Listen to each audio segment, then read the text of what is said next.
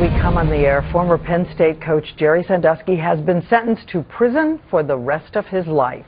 He is 68, and today he was sentenced to at least 30 years behind bars, the price for sexually abusing children. And today in the courtroom, he defiantly stood face to face with some of his victims, who were just 10 feet away.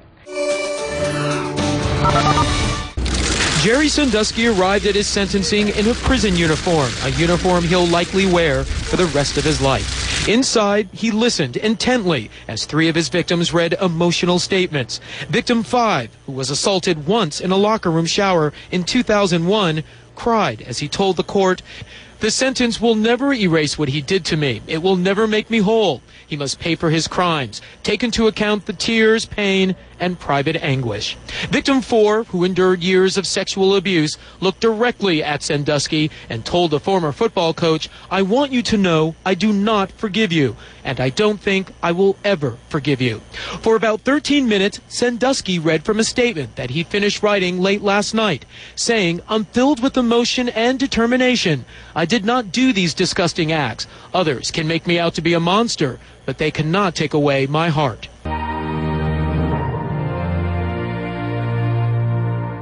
On the eve of his appearance for sentencing, Sandusky released a tape to the Penn State student radio station protesting his innocence. They can take away my life. They can make me out as a monster. They can treat me as a monster, but they can't take away my heart. In my heart, I know I did not do these alleged disgusting acts. In court, as the judge handed down a sentence of at least 30 years, he told Sandusky the crime was the story of the betrayal of 10 children.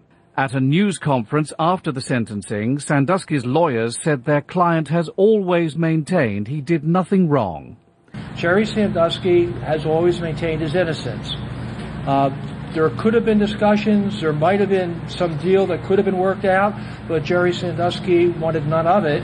What were the details of that deal? Well, I'd rather prefer not to go into those, but the bottom line is this. Jerry never flinched from his position that he was innocent.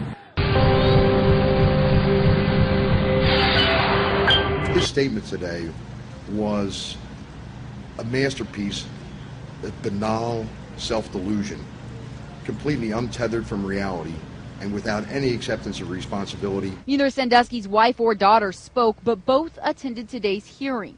3 victims did speak, detailing the impact of the sexual abuse they suffered while connected to Sandusky's charity for underprivileged kids. He was convicted of sexually abusing 10 boys over 15 years. I hope this trial and its outcome causes them to be known not as victims anymore, but by the character they displayed. For the victims, today's hearing is one small step toward healing and closure. Sandusky's attorney didn't bother to dispute the motion to declare him a sexually violent predator. As for the victims, any real sense of closure will likely remain on hold while Sandusky appeals the decision, arguing he didn't have enough time to form a defense.